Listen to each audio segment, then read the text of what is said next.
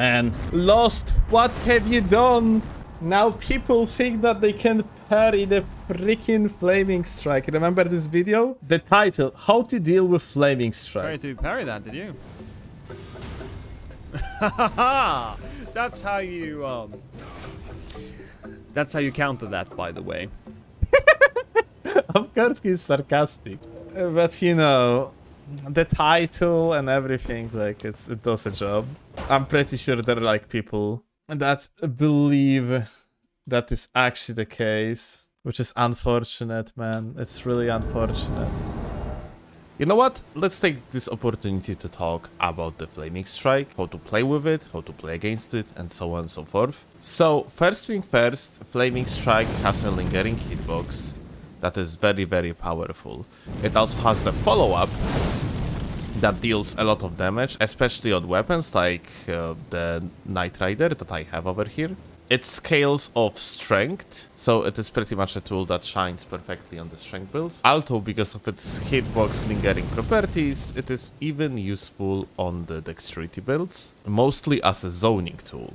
It can be free aim, so even if someone tries to jump over it, which is absolutely possible, you can catch people off the air, and then you have possibility to follow up with the another L2, as the first part of the Ash is perfectly spammable.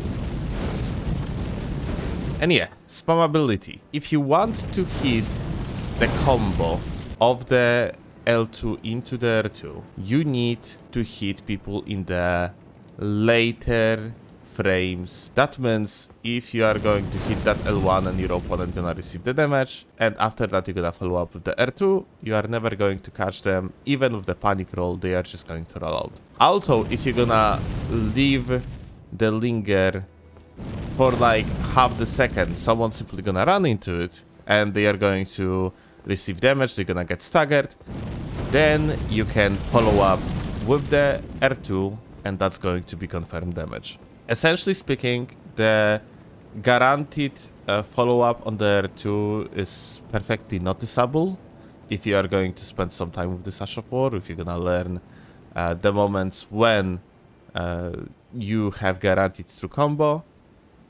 You are never going to have to use the R2 without previous visual cue that you have a save through combo to execute. Because of that, this Ash is not really parryable. I mean, technically the second part is, but as long as you know how to use this tool, it is very unlikely that anyone is ever going to parry you. So yeah, make long story short, use the first part of the Ash and use it a lot. Then you're using the follow-up R2 only in cases you have the confirmed hit.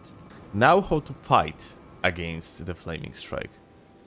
If you have more than 100 poise, as I have over here, you can just straight up run into the first part of the Flaming Strike Ash of War and you are not going to get stunned. So, if you have good weapon that deals a lot of damage, you are simply going to outtrade. So, for example, setups like gags, optimized dual spears, or even like running R2 with heavy thrusting swords, running attacks with Knight Rider's Glaive, or Sword Spear, if you are running Dex build. Anything that can deal a lot of damage and benefit, for example, from the Spear Talisman and so on, supposed to completely outtrade the first part of the Flaming Strike Ash of War. So, ultimately, the counter to the Flaming Strike is high enough poise. You need exactly 100 poise, but there is a tricky part. The poise values in this game are decimals. So for example, if you are going to slap the full goat, you pretty much ending up with 100 poise here in the stats, but in reality it is 99.99.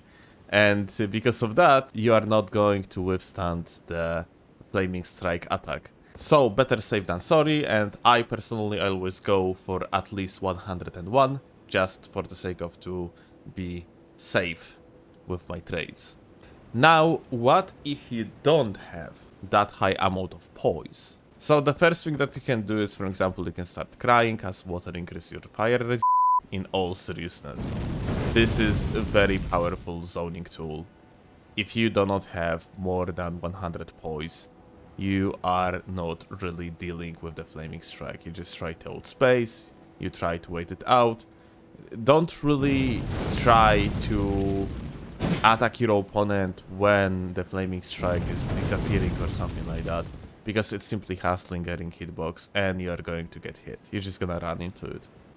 It is, after all, one of the most powerful Ashes of War in the game, perhaps even too strong, and you just simply have to respect it.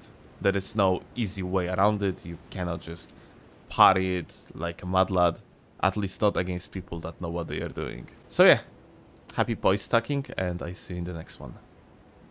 Bye!